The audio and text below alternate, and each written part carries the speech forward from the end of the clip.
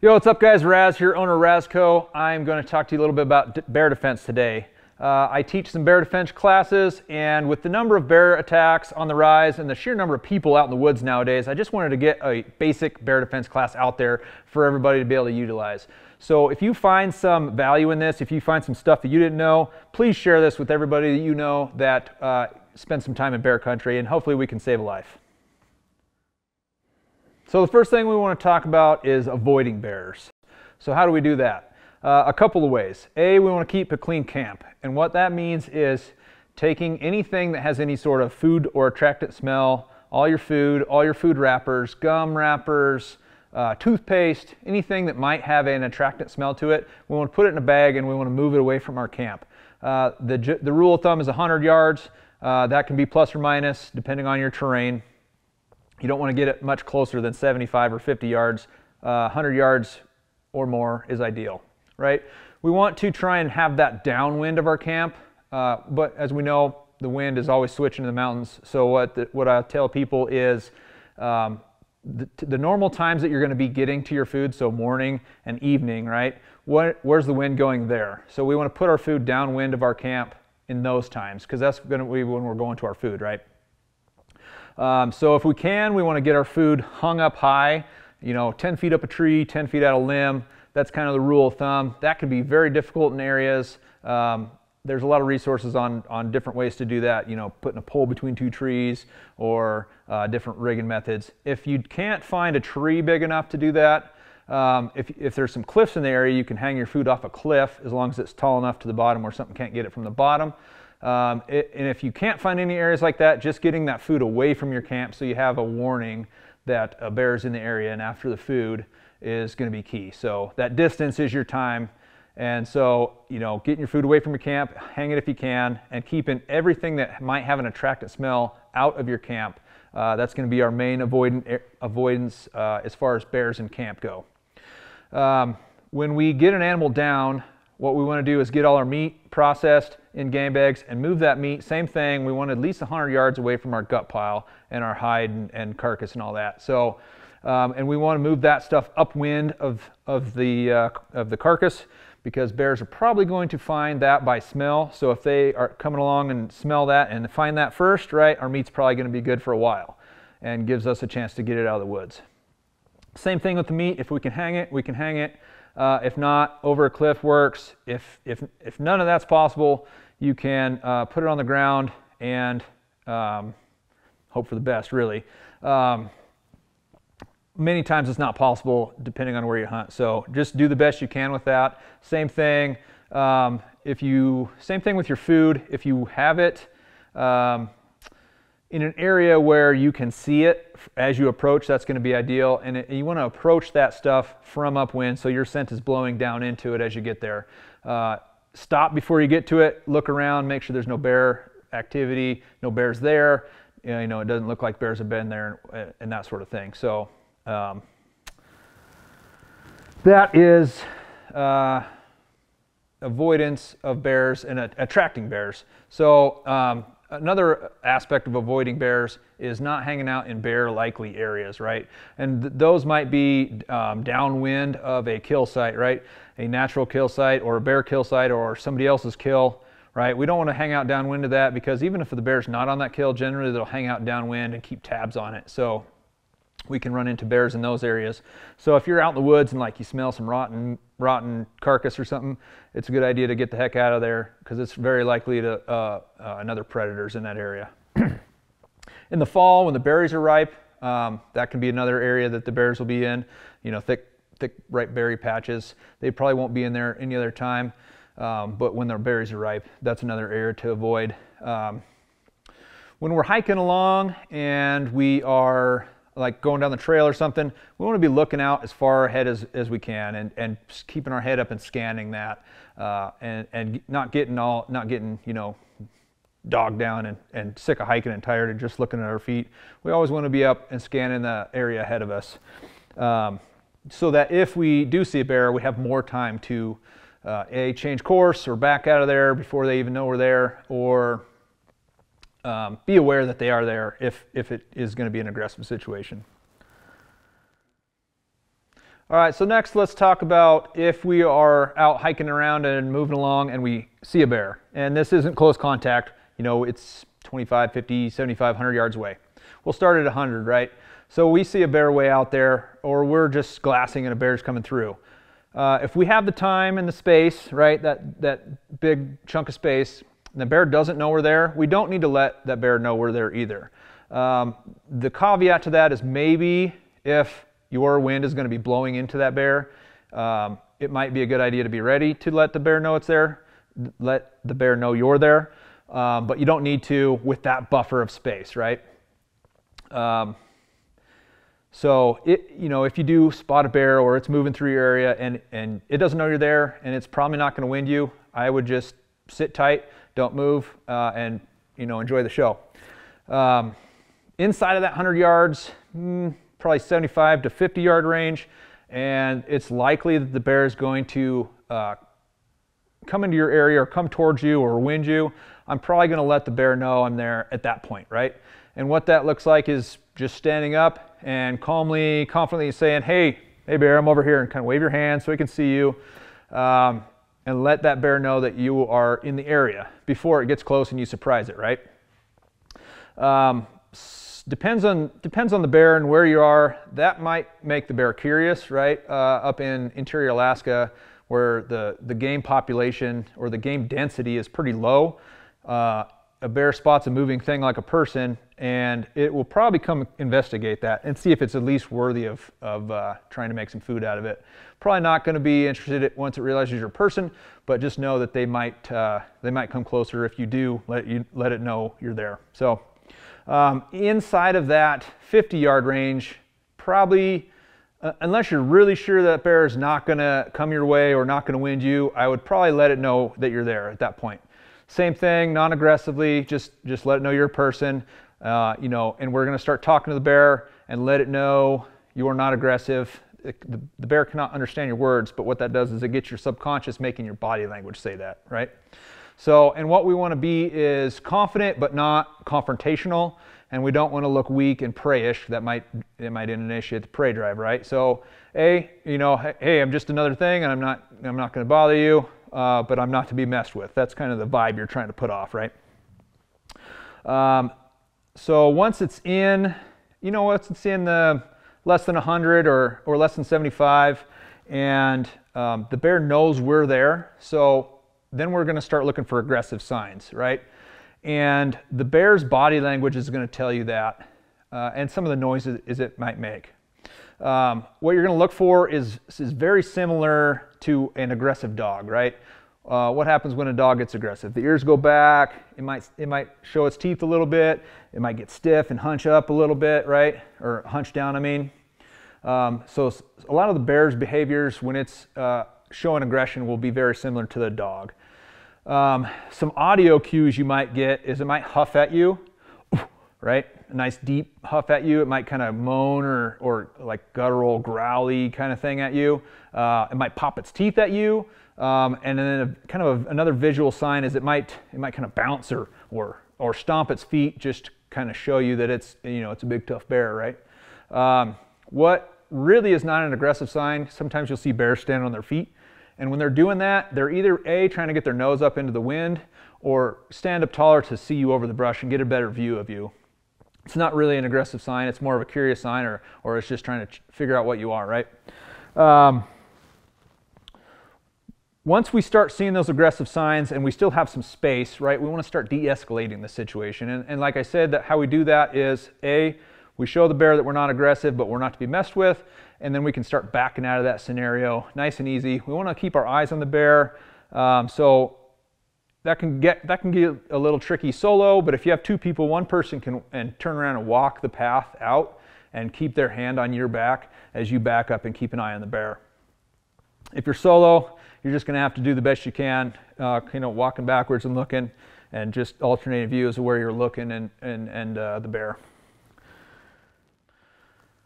All right, so some of the aggressive scenarios that we might run into are, there's 3 or 4 of them. The first one is, of course, sow and cubs, right? That's a pretty dangerous bear, especially if the cub gives a little warning bawl. or makes a little cry or something, the sow's going to be coming like a freight train, and she's not going to be she's not going to fear anything at that point. I was driving a big mine truck up in Alaska, and I was driving along this road, and there's a guardrail, and I see this little cub pop up under the guardrail just as I'm driving by. It's a nice sunny day, so I got my window down, and I hear it, and a freaking freight train explodes out of the brush right next to my face as I'm cruising by in this humongous truck, 100-ton truck. And she didn't care, she was coming to protect her cub. So a sow with cubs can be an aggressive, dangerous situation. A bear defending food is a super aggressive situation. Just last year up here in Montana, we had a guy just went out hiking after work to go fishing and happened to stumble upon a bear with a moose carcass right off the trail, and that guy got attacked. He got out of there, but unfortunately he died a couple days later in the hospital. But really the point of the story is when they went back out to try and move that carcass off the trail and investigate and get the bear out of the area, they took a whole bunch of people and could not run that bear off that kill. So they ended up having to shoot that bear. So that just shows you the level of aggression of a bear, especially coming out of the den in the spring and then right prior to going to the den in the fall. Bears are going to be really aggressive defending their food in those two scenarios. And it might be them claiming your kill as well. So a bear defending its food source is going to be pretty aggressive. And then if you just get into a bear's personal space, and just like people, every bear has its own little bubble, and you're not going to know about that. You're not going to know the size of that until you get too close and it starts showing you those aggressive signs we were talking about. Predatory bear attacks are exceedingly rare, and generally they are, not generally, I would say probably half the time they end up being at night in a camp, like an established camp in one of the national parks or something like that, where a bear is habituated to people's food. They come around looking for food and then get curious about the tents, and then that can be a predatory bear incident. And that's the one time that you you do want to fight back, is a predatory response, because playing dead is not going to get the bear to go away because it thinks you're food. So do everything you can in those scenarios where you realize that it's a predatory response, the bear's trying to eat you, fight back in those scenarios. All right, so let's talk about if your de-escalation efforts failed, right? So we're going to have to defend ourselves at this point. So you have two options, bear spray or firearms. We're going to talk about bear spray first. So when we go to use our bear spray, we need to realize that we have a limited range, right? All the cans pretty much say 30 feet. So that's 10 yards. So 10 yards is nothing, right? So that's the most we're going to get out of our spray. And that's going to be a little bit dependent on the wind, but generally, even with a strong wind, the spray will go out. It's just going to come right back at you, or go out and then get blown away, right? So when we go to use our bear spray, we need to realize that a bear's head is not going to be up near our head. So if we go to spray and we are spraying like we're spraying a person, that cloud's going to go right over the top of the bear. So what we want to do is point it at the head, and then as the bear's coming closer, that head's going to get lower and lower and lower. So we need to spray and bring it down, okay? When we go to spray, we want to just spray and hold down the button until the bear changes its behavior or makes contact with you, okay? We're not going to give little shots to try and save the can or anything like that. We're just going to hold down the can and spray until the bear changes its behavior or makes contact. We're also not going to try and wave this around, and the reason being is we'll lose a little bit of the propagation, and that makes the spray go a little farther. So what happens is some spray comes out and starts forming a cloud, some more comes behind it and pushes it a little farther, pushes a little farther. So we don't want to do any zigzag or any of that pattern, so we just want to spray and keep spraying, keep spraying, keep spraying, okay? If you're going to carry bear spray, you need to practice how to use it, right? It's not a natural shape or size of anything that we are pretty familiar with in our daily lives. So we really want to practice, getting it out of wherever we're going to carry it, and we want to carry it from our hips forward and it's somewhere in the front half of our body, right? Under your bino harness, on your pack waist belt, but hips forward, okay? So you can instantly access it. And the other reason for that is if we don't have enough time to pull it out, we can still spray from here if it's in our on our hip belt here. But if it's back here, it's useless, right? It's much harder to get to. If it's hanging off your pack somewhere, it's completely useless. You might as not well carry it. So somewhere from our hips forward on the front of our body, and we want to practice getting it out. And if we're going to wear gloves or we're going to have hiking poles or anything like that, we want to practice clearing that stuff out of the way, get this out, and then we also need to practice getting the safety off.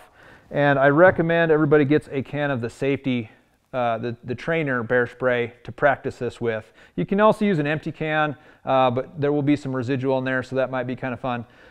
So you can get these from UDAP and Frontiersman, I believe. Counter Assault has them as well, but I know those two companies have them for sure. And all this is the propellant and some water. So you can practice spraying wherever and it's not going to have any effect on anything. But we want to practice getting this safety off. And there's two basic methods here. We can either swipe it off with our thumb, or we can kind of karate chop it backwards off with our other hand. That's your two basic methods. You want to practice that and practice until you can't get that wrong, right? Same thing with our draw. And then put that together, draw it, take it off, and then practice where we're going to aim so we don't end up doing this, right? So how the bear spray works is the spicy part of it needs to come in contact with the mucous membranes of the bear. So what mucous membranes? Eyes, mouth, nose, right? So we need to get the big cloud of spray right in the bear's face as much as possible for it to have the max effect. Let's talk about some of the pros of a bear spray, right? It's a non-lethal option, right? So non-lethal for the bear, non-lethal for us or our friends that we're hiking with. So when is this a good idea? If we're in a big group or we're going with some inexperienced people, as far as firearms or bear defense and that sort of thing go, even if they have a whoopsie with bear spray, they're probably not going to seriously injure or kill somebody. They're not going to kill somebody. They're not going to seriously injure somebody.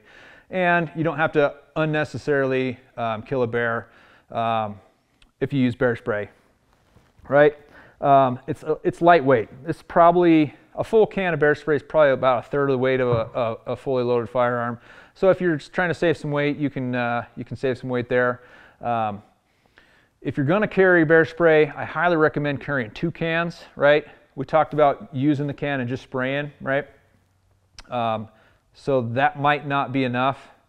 So I always recommend carrying 2 cans just because you only get about 7 to 9 seconds per can. That's not a lot of time.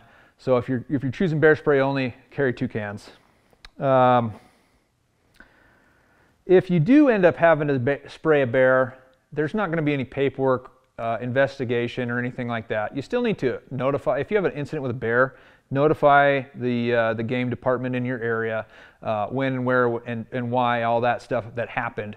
But there's not going to be a big investigation and paperwork and stuff like if you ended up having to shoot a bear, right? Some of the cons of the bear spray is a close range, right? So if we're getting max 10 yards out of this can, that means we have to wait until the bear's close enough so we don't spray and the cloud dissipates before the bear comes through the cloud, right? So we probably have to wait till the bear's 25, 20 yards before we start spraying, and that's pretty dang close. So you don't get a lot of range out of it. When you use bear spray, if you've never messed around with a can of bear spray, it doesn't matter which way the wind's blowing, you're going to get a little bit on you, so be prepared for that. If you have an old expired can, you can spray it in a trash can or something and get a little whiff of it so you know what it's going to be like. When you use bear spray, there's going to be a little bit that sputters out of the nozzle. The wind can blow back on you. Almost every time I've ever messed with it, I've gotten a little bit on me, so just be aware of that. The limited quantity, like we talked about, so that's why we carry 2 cans. It's a bit awkward, like I said, as far as it's not a normal shape or type of object we use, so we need to practice with it. It can be an attractant after the fact for other bears, or if you accidentally discharge the can or something. For whatever reason, I think the oil in it is an attractant for the bears. So they've documented bears coming and checking out an area that's been bear sprayed.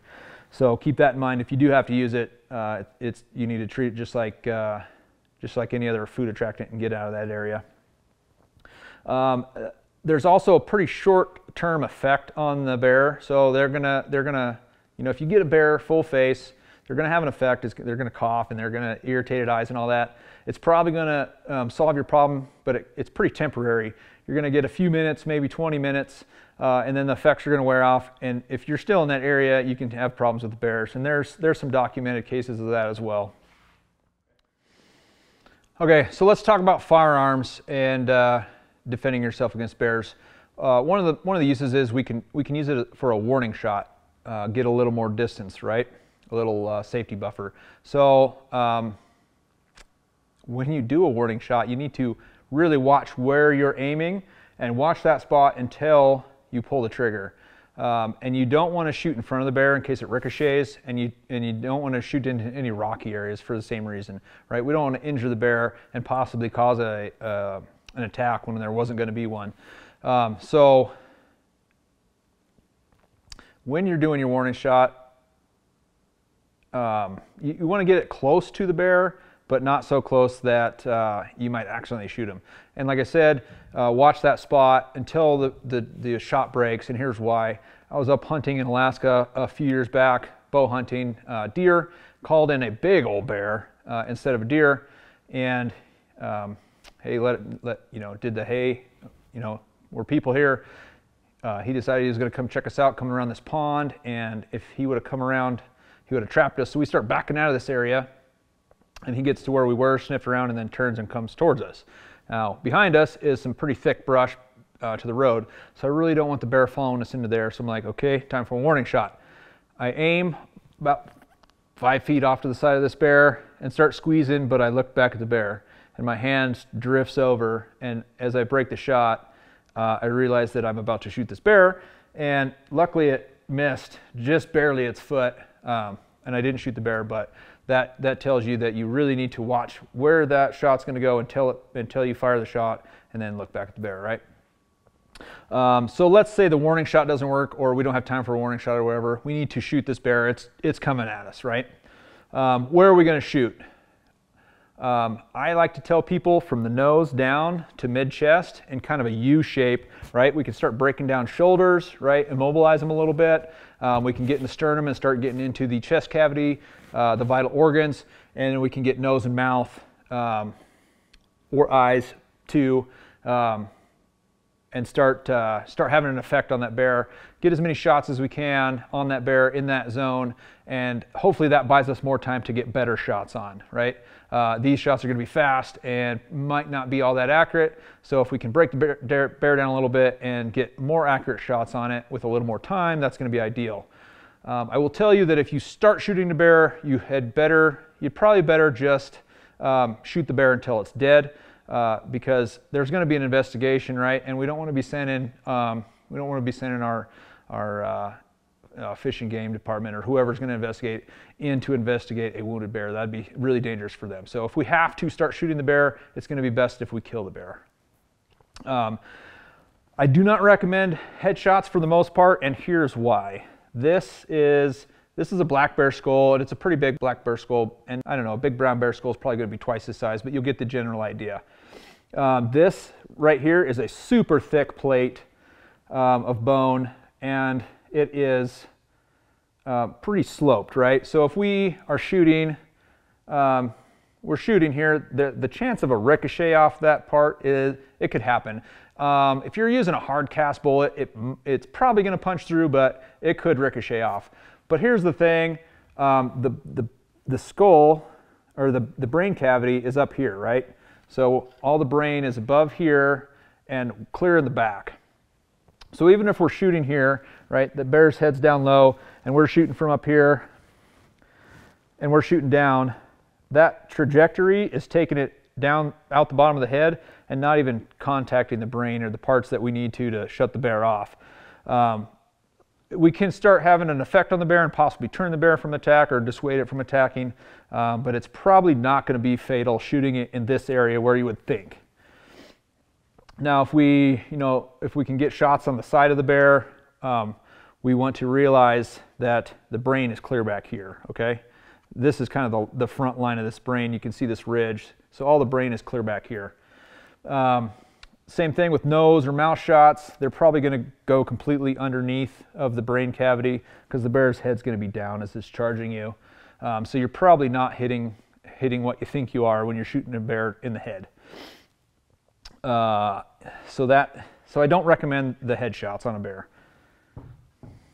Here down in a U shape, you know, into the center mass, into the vital organs, break shoulders, you know, break nose, mouth, have an effect on the bear.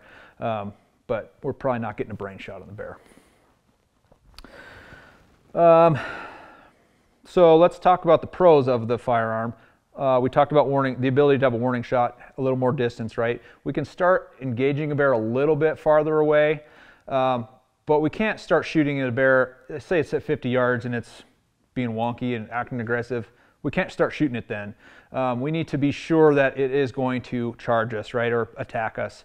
And that's going to keep us out of trouble and as far as taking the life of the bear, of course, out of season or out of tag or whatever. And the thing that'll keep you out of trouble is knowing all these warning signs and knowing the aggressive signs and being able to say, hey, this bear, I saw it at this range. It started acting aggressive. I tried to de-escalate by doing this, this, and this. It didn't work. He charged me, then I shot it. You know, and there's no magic line in the sand. It has to be less than 10 yards, it has to be less than 30 yards, whatever. But it probably has to be less than 30.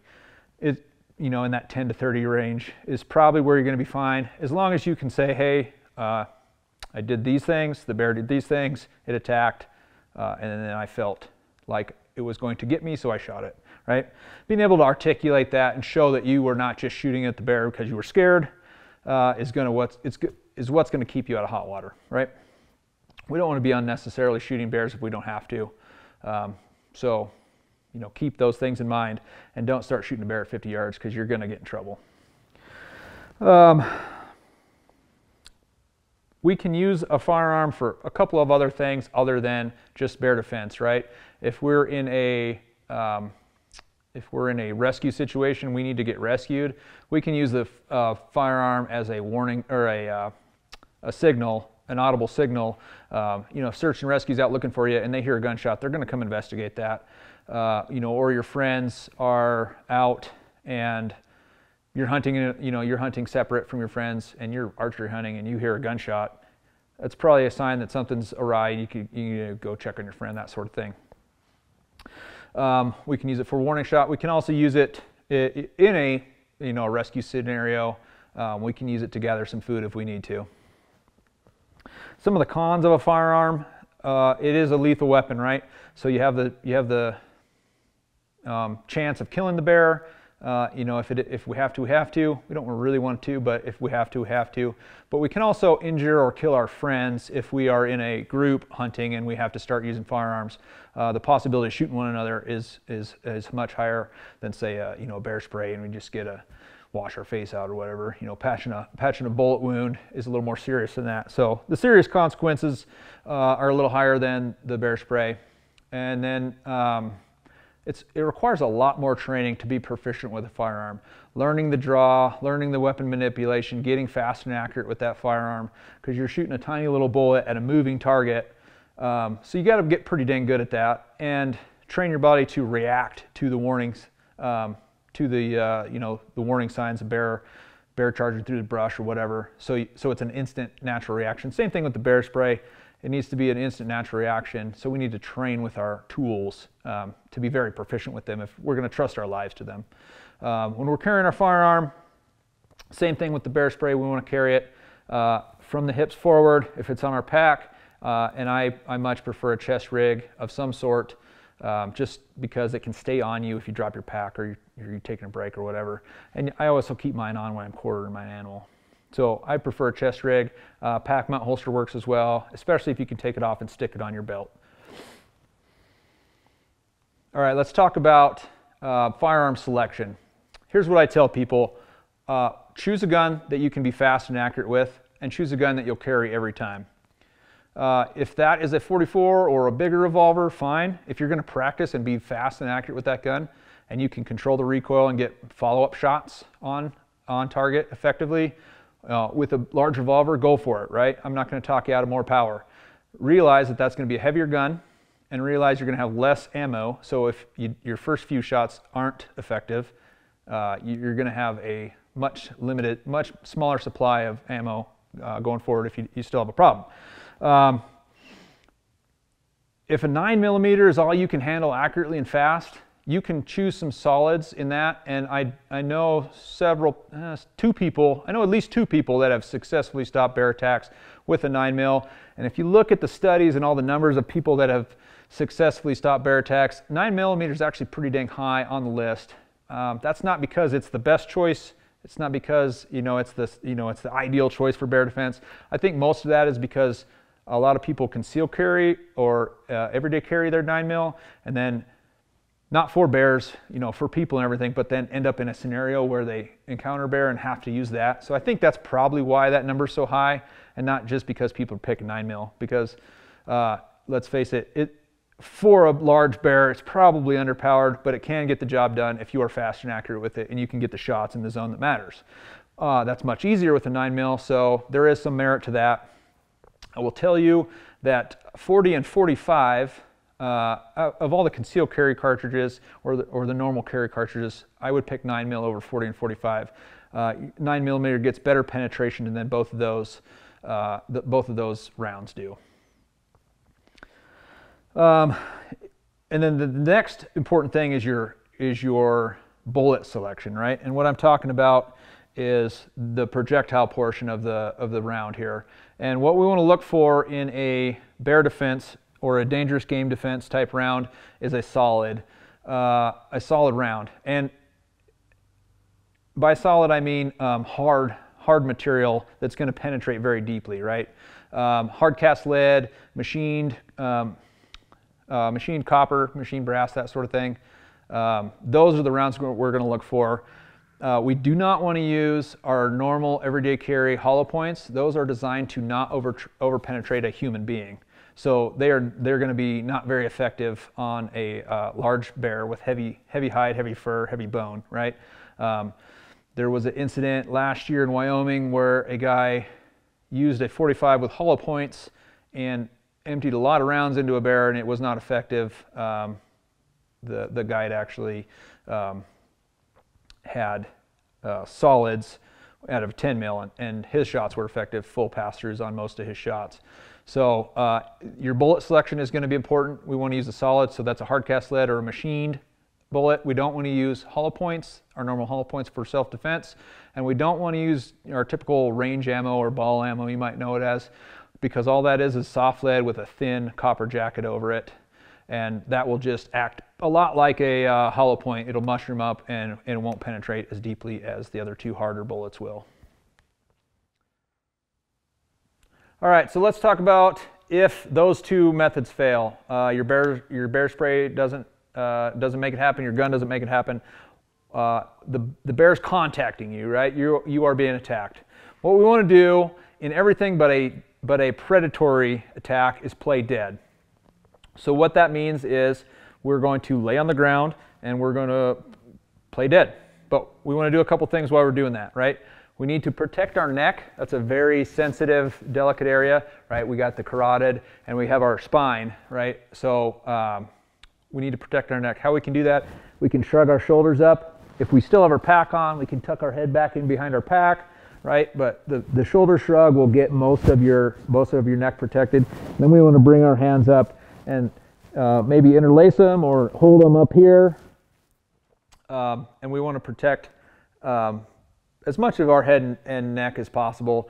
A bear's mouth is not big enough to actually bite on both sides of your skull enough to crush it, but you'll get a lot of tearing and grinding and stuff on your scalp.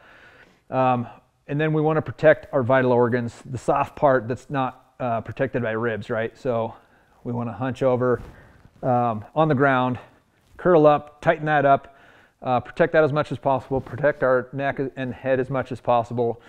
The legs, it's kind of a toss-up. Some people say keep your legs out and spread to help keep from rolling over. And some people are of the thought that you should tuck your legs up under yourself and protect them because you might need them to carry you out of the situation once the attack's over. I don't really have a strong opinion either way on that one. That's probably going to be very situation dependent. Is the bear paying your legs any attention? If not, leave them out. Maybe tuck them in if he or she is paying attention to the legs. I don't know. You'll have to play that one by ear. But the big piece of this to minimize the attack is to be as still as possible and to be as quiet as possible. Talking to a guy that survived a bear attack. And reading other stories and hearing other stories of other bear attacks, when people would make noise or would try and move, you know, if the bear would stop attacking for a second or something, or during the attack, it would just reinvigorate the attack and make the bear bite and scratch and stomp harder and faster. So when you're playing dead, you need to be still, be quiet, and just be a lump on the ground basically while you're protecting as much as you can protect.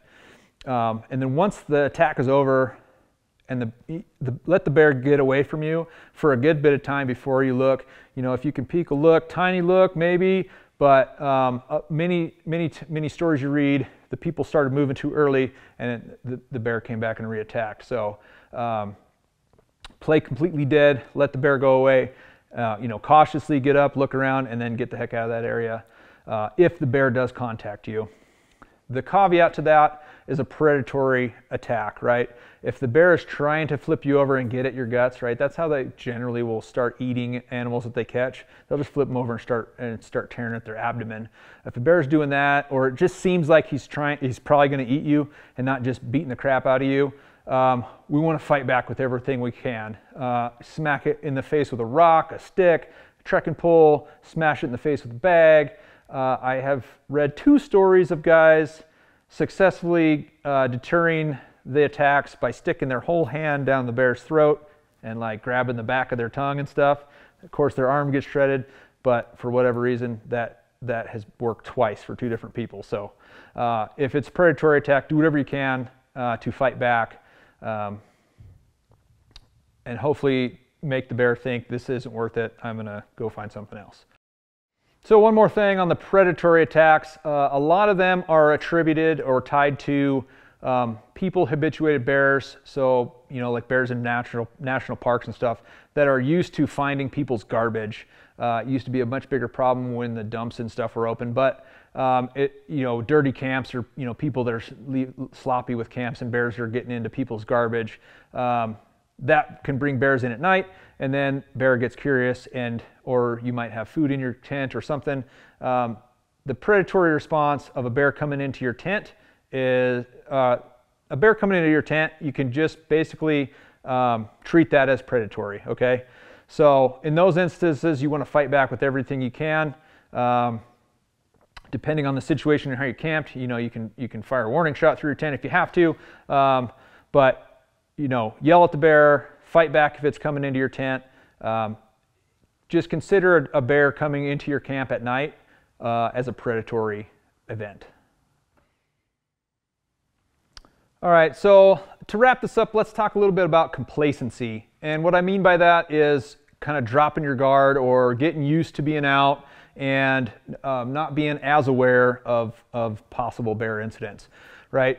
So in the military, we had a saying, complacency kills, and it's the same thing in the bear woods. And what I really mean by this is kind of the same way as playing poker, right? How hard is it, or how rare is it to get a royal flush in poker? Pretty darn hard. The odds of having a bear attack are probably pretty similar, right? But here's the thing, if we play enough hands of poker over our lifetime, we will probably draw a royal flush at some point. Same thing with a bear attack. If we have enough if we have enough trips out in bear country, you know, eventually at some point we're going to have an incident. Hopefully it's not bad, but we're probably going to have one if we keep going out and out and out, right? And the way our brain normally thinks of this is, I go into this area 4, 5, 6, 7 times, I don't have an incident, I'm good, man, I can relax, it's all fine. But the way we need to think about it is, every time we go out and we don't draw that royal flush, we don't have that bear incident, we're one chance closer to having it. So we need to, that's how we kind of trick our brain into always staying aware, is we tell ourselves, hey, I didn't have an incident last time. My chance might be this time. We might draw that royal flush this time. So don't let yourself get complacent, with your awareness, with your training, making sure your equipment's in good order, all those things. Just keep yourself aware and keep yourself safe in bear country. If you have any follow-on questions, you can reach out to me on social media. I'm at Razco Gear, R-A-Z-C-O Gear, on both Instagram and Facebook. You can message me there. And if you found some value in this, please share it with somebody else that you think could use this information.